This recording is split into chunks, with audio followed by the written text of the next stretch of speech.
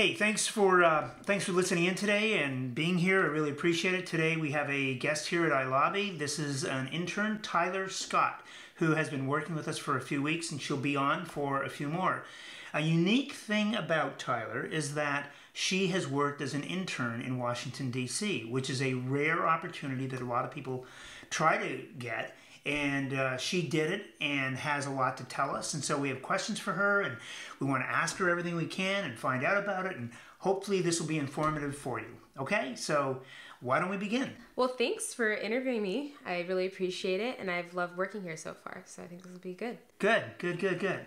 So the whole aspect of becoming an intern in Washington is pretty interesting. A lot of people think Washington is really messed up and it doesn't work. But when I've talked to people who've worked there, they said it's a totally different game. Once you're inside, it's actually pretty interesting, exciting, intellectually challenging, etc. So let me ask you, what drew you to becoming an intern? How did that start? Yeah, so at Santa Clara University, where I go to school, there's a program with the Poli-Sci office. And so it's a part-time internship, part-time student at American University. And it was offered at the same time where most people junior year, fall quarter would go abroad. And this was my substitute for going abroad. And so I knew I was going to DC, but the reason why I wanted to intern specifically for Congress and not for a think tank or a business while I was there is because it all seemed like not a fairy tale, but more of something very vague. I didn't really know. Washington. Yeah. Not even Washington, but what happens in Congress? What do they do all day? Yeah. How does the country run? So it seemed very big picture, and I wanted to get inside and see the nitty-gritty part of it. Good. So how did you actually get the job? Did you fill in an application at the university, or what happened? Yeah, so a lot of universities have databases where employers who are looking for new interns or employees can post. And so American University, where I was going to be in DC, had one of those. And so a job offer was posted for an internship for the House Majority Whip, Steve Scalise. And so I applied via American University's job portal, but they also had it on their website, and you can go to any website for any member and find an internship opportunity. Interesting.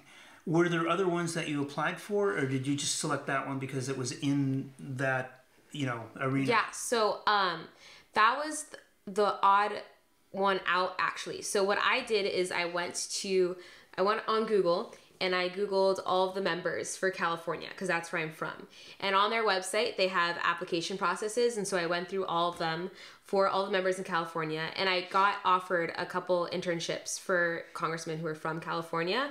But this one was unique because it wasn't the district office, it was the whip's office. So it handled party leadership issues in combination with legislative issues, and it was in the Capitol building rather than across the street.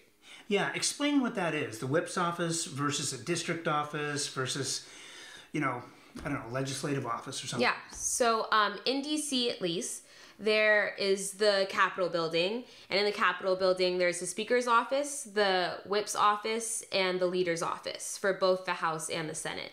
And then the senators also have offices in the actual Capitol building and across the street. And then for the House members, their main district offices are across the street in Longworth and Cannon, which are the name of the buildings that are, and Rayburn. Those are the three House buildings. So they're across the street, and depending on how many years you've been in Congress and how many people are in your office or in your district, the size of the office varies. There are very small offices across the street, and those were the kind of people that I would be working for if I went for like a local congressman. Right. A small office, very stereotypical political issues, talking to your constituents, figuring out what they need solved and working on that. And then for the whip's office, it's focused on party leadership and coherence within the party in terms of knowing that if you have enough people behind an issue, you can really have an impact. So I think one of the main things that our office focused on was making sure that if we wanted to get something done, we had the resources in terms of people willing to participate in whatever we need to get done. So that was a big part of the whip's office, was making sure that, yeah, you may have a great idea, but are enough people in line with you? Can you talk to people and convince them to do what you want to do? Right. And then when you say people, you're talking Members. about... Oh, okay. I meant members so of the, Congress. Yeah, so the members of Congress are trying to convince one another Yes, of exactly. their legislation. Yes. So it isn't just, voters coming in and saying, hey, I'd like you to do this or I'd like you to do that. That's part of it, right? Yeah. But then the other part is once you're in there, Yeah. or once the member's in there, he or she has to look at their complete agenda and the bills and the things they're working on and say, wow, I need to get 100 votes for this or 200 votes, therefore I need to go out and start convincing other people. Yes. So did you have other members come into your office? Is that where that So happened? there are a couple ways we went about that. Well, first, just about that is that there'll never be a bill brought to the floor if they don't think enough people will vote yes. It'll be a waste of their time. If they know they don't have enough members that are on their side, they won't even bring it up. So there's a lot that goes on before actually bringing a bill to the House floor. I mean, it has to pass through committee. Yeah. Right? So if it doesn't get through the committee, Yes. it's not going to go forward. Yeah, no. And in order to get to the committee, there has to be a sense. I mean, do they, put their finger in the air and Yeah, say, so... we know so-and-so agreed to this kind of idea before, we think they'll be receptive to it. So they have to know the relationships. Yeah, so there's a couple ways they go about this. So the first is just personal relationships. So an average day, there was no average day. But for example, a task related to this would be bringing, our member Scalise was from Louisiana. So he always had Louisiana related food. And so we'd have certain chips called Zaps or certain candies, pralines, depends where you're from, how you pronounce it. But we would bring special items from our office and we deliver it. We go across the street and we go to a member's office in Rayburn or Longworth or Cannon and bring them a gift from our office as a gesture from the whip's office. So it would be little things like that, but also we did a lot of event planning. So we had a dinner for the members of the Republican Party every Monday. So every Monday night, we had, in addition to our office, we also had our own room, the Lincoln Room, which was in the Capitol building, which had a full-size kitchen. So we would host dinner for all the members in the party so that they could actually sit down all together around a table informally. So it wasn't a meeting, it wasn't on the House floor, but it was a place and a space where they could discuss how to be friends with one another and also the work that they want to get done and whether or not someone's on board with a bill. Right, and this would apply, in other words, when you went to like Longworth or some of the other buildings, you weren't necessarily looking at only party lines. You weren't only looking at Republicans. You were looking at every member regardless of party. Yeah. Is that right? Yes, very true. So true. you'd say, hey, look, there's Democrats who believe in this idea. Let's, bring them in too. Along the lines of being on different parties, most of the Democrats that we would target would be in our area. So from New Orleans, from Louisiana. So areas are kind of like their own parties. Yeah. So that is mixed of Democrats and Republicans. So They were the sometimes become caucuses too, exactly. don't they? Yes, exactly. Like there's the Black Caucus and the Hispanic Caucus, and there's a bunch of them. Yeah, right. Exactly. But those are informal groups. Yeah, so even correct? though, they're informal. So even though we may be working for the Republican Party, like the head of it, then we still reach out to Democrats based on what the bill is, what the issue is, and what we want to be accomplished. Interesting. Maybe you can talk a little bit about what an average... I know you said that there was no average day because it's changing all the time. But I don't even know how to ask that. Is there an atypical day? But is there a day where it's like, this is the kind of things I would do in the morning. I would come in at, what time you came in, who did you meet, what time did you break, how long did you go for? I've heard that, sometimes people are working, 12, 14, 16-hour days, really long days, right? So there's two different kinds of days. There's days when Congress is in session and out of session. So when Congress is in session, we get in at 8 a.m. What's very important is that the newspapers are all updated for that day. So we have to have on the member's desk every newspaper for that day so he knows exactly what's happening in the world, because our news is the world news and the world news is our news. So he needs to be up to date on everything, and every morning he reads every paper, no matter if it's biased towards one party or another, he knows what's going on in the world. So that was our main task in the morning, which is informing the whip. And then as the day goes on, The whip has a bunch of meetings, and they're all very fast. So we need to talk about how fast that is. Yeah. Because I don't think people realize how short these are. Yeah, they're very, very short meetings. You have, because he's so busy, maybe 15 minutes, 15, 30 minutes, 10, maybe even 10 to pitch and your idea. And sometimes in the hall, yeah, too, right? Yeah, very informal. Because there's no space. Yeah, exactly. Meetings. He had a couple rooms where he could have meetings in his office. It was kind of a section of a floor. So there was a conference room where he had meetings, but he also had informal meetings in his personal office and talking to people in the hallways of the Capitol building. But so because we did stuff related to the district and stuff related to being the whip's office, we would either be doing research for someone he was meeting or research for an issue that was coming up in terms of his district. So something about flooding would happen, we do research on that. Or it could be someone he's meeting. So one day he was meeting with someone from a different country.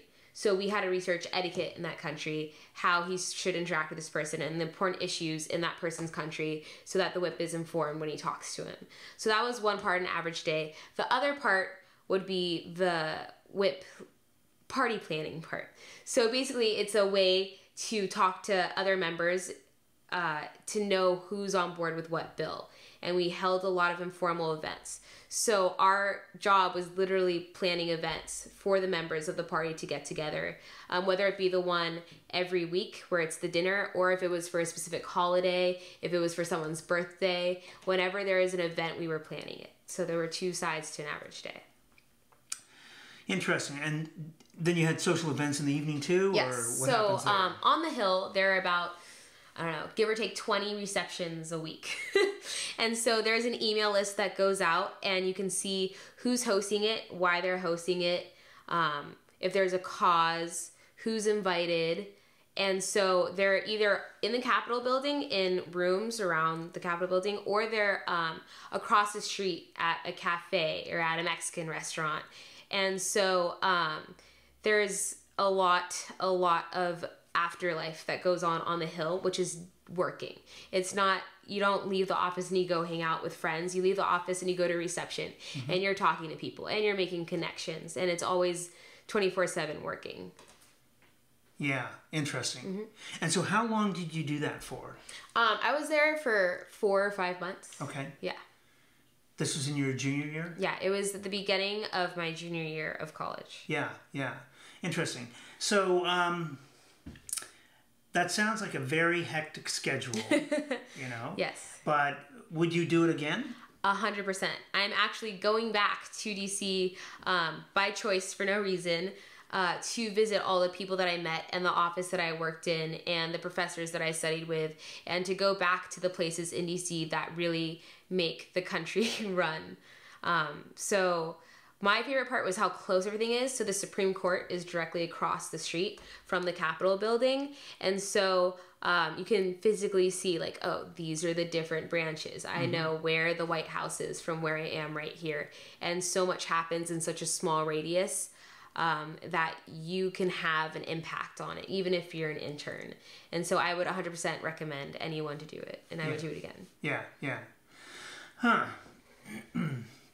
So you feel that, you know, what you did there and what you learned was invaluable, I guess. I mean, in other words, you probably, when you came into it, didn't know a ton of stuff. And then it was like trial by fire. Yeah. I had no idea what I was doing. So before I interned there, that was my first internship. I had worked in jobs. I had worked in sales and retail, but I'd never been an intern until this. And I was a little timid going into it as a first internship because it seemed like a lot, and it was a lot. But it's definitely learned by trial and error, and I started with other people. But it was definitely valuable in that there's a lot of talk about Congress and whether or not they do anything, and you're there and you see them doing stuff 24/7. So I think there's a big gap between people saying Congress doesn't get anything done and being in Congress and seeing stuff happen all the time. And there's definitely a gap in between where people need to collaborate in order to become part of what gets done, or else they don't see anything happening. Yeah. And why do you think people say that? Is it because the media doesn't report except only on the accomplishments? Or I mean, I agree with you because I've been there and seen that people are very busy. They're working on things and stuff seems to be happening and they're very dedicated and they're informed about decisions and issues that they're working on. Yet when you sit back and you fly home or go wherever, you look at it and you think, the media makes it look like, oh, they're all incompetent, they're not getting anything done, Congress is at a stalemate, you know, loggerheads, you know? Yeah. It's like two different worlds, yeah, right? It is. They're very isolated. I think there's a couple reasons. One, it may not be, they might be working on something really hard, but it might not be something that directly affects that person. And the other part linked to that is that it may indirectly affect you every day and you have no idea. Like the products that you use, the food that you eat, the places you go, everything is impacted by the decisions that are made in Congress and the laws that surround the littlest, the smallest things in life. So it may not seem like they're getting stuff done, but it's also at the same time, they work on big issues, which is what you see in the news, but they work on every issue that people may not notice. Yeah, yeah. You know, you were there at a time, I believe, preceding the event with Representative Scalise. Yeah. But you're certainly familiar with that. Maybe you could touch on that. This is the baseball incident that happened in July of 17. That is related to what we were talking about earlier about you don't bring a bill to the floor unless you know there's enough votes on it. How do you know someone will vote for that bill? You talk to them. You go to lunch with them. You bring them a gift from your office, or we party plan and we host events. So this was one of those things that we would plan and host. So when I was there, we had a basketball game. And so it's Republicans versus Democrats, but super lighthearted. Everyone has a blast. It's basketball. All the proceeds go to good charities. Kids are involved. It brings the community together. And that's also a way where you have those informal relationships. Kind of like I was talking with the receptions. You're working 24/7. It's not like you show up in the Capitol building, you work from 8 to 6 or 9, probably 9, and then you're done. No, you go to the reception or you go to events like this. In this case, it was the baseball game. And so they didn't even, it was before the actual baseball game, they were having a practice. So it was members of the Republican Party who were practicing for a nonpartisan, just fun, everyone involved game, which is the irony I see in it, because they go, whoever, I don't remember the name, the man who was the shooter, but he targeted Republicans practicing. But the irony is that they're practicing for a game that puts aside politics, that brings people together. So I thought his targeting was off in terms of the message he was trying to make. But I'm glad that Scalise has recovered. And is getting back on his feet, and there's a bunch of interviews with him that everyone should watch that are super inspirational. But that was one of those events when it's politics 24/7. Right. But that was for a good cause, and it happens every so often. So like I said, when I was there, we had the same thing, but it was the basketball version. Right. So just to continue then, as we're wrapping this up, you've had this great experience. You're a senior now at Santa Clara. You're still in poli-sci. What's next? Yeah, so I have a poli-sci major with a pre-law emphasis and a minor in entrepreneurship. So my goal in terms of going to DC was to see the law, not necessarily politics, because I understood that from all my classes, but I have that pre-law emphasis. So I want to go to law school. So my goal there was to literally see how laws are made, what is HR, blah, blah, blah, what's in it, how does that work? And so once I saw the physical laws, then I took it and I went on the other side. I worked for a law firm. I clerked at a law firm in Beverly Hills that did entertainment law, but it covered a huge gamut of issues, including intellectual property, which is very popular in Silicon Valley where we are, and which is why I have my entrepreneurship minor. So with seeing the law made and seeing it used in court and understanding Silicon Valley intellectual property, I want to study that in law school, and hopefully I'll be attending next fall, 2018, and I'm taking the LSAT in December, and I'm doing my applications right now. Good, good. No, I think that's, it's great to see, you know, I mean, really anyone sort of understand kind of what's happening on that side of the equation, and then really get into it and realize that there is a way to make change. There is a way to learn about this stuff. And once you dive in, it's not so ominous. Yeah, exactly. You know, it's accessible. Yeah. You know, I think the message, I mean, part of what we say is that you can actually get stuff done, but you have to work with government. You have to work with lawmakers. You have to understand issues. And I think that's a really important message. And I think, you know, you've conveyed that very well. Thank you. Yeah, yeah. So thanks for coming. Of I course. really appreciate you. We're really enjoying you while we have you here for these few weeks. And here in Silicon Valley. Yes, the bubble. And, you know, good luck with all the rest of the things that you're doing. Thank you. I appreciate it. Thanks.